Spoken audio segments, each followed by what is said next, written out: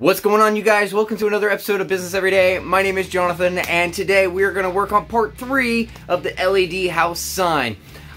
We encountered some issues, and that is why there's been a little bit of delay on this project, because the LED sign is not charging, and so it ran out of power, which is a problem because it's supposed to be illuminated.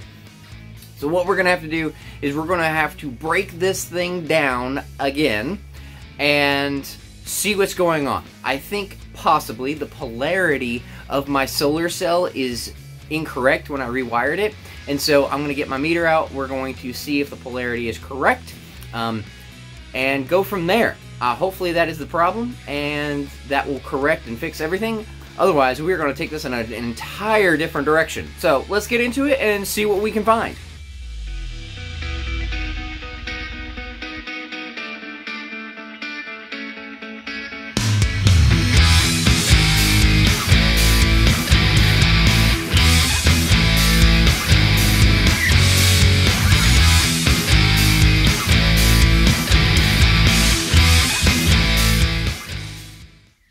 Okay, so we had two problems. Yes, one, the polarity on the solar cell was reversed, and there was a loose wire here from the battery. So, cool. I think we got that figured out. What I am going to do is I am going to cut these wires and extend them a little bit so that I can get better positioning. And we're also going to rewire the solar cell and make it even better than it was before, because we need to be better than when we were the first time. So let's put this thing back together and see where we end up.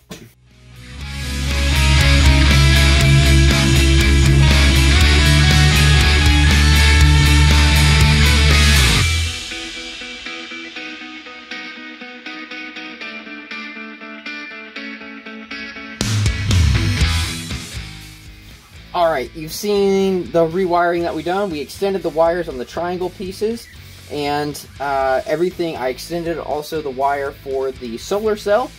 So now, let's put it back together and see if it actually works. I think this is a better situation than what we had it, even though it was frustrating to pull it back apart. And then we'll give it good sanding and then some finish work, and we'll go from there. So, let's get to it.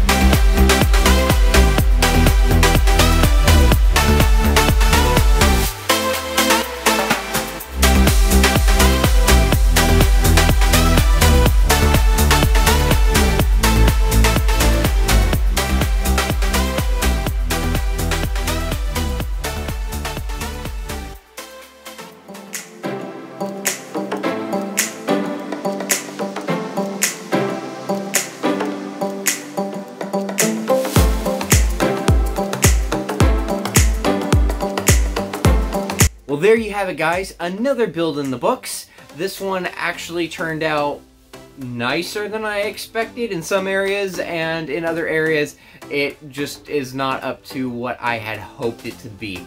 I think I'm going to go back to the drawing board and revitalize this entire build, and there will likely be another part to this series when we do it again and take what we learned from this project and make it even better for the next one. But we had wiring issues, we had battery issues, I still need to figure out all the button sensor click things for the little circuit board that's on this light.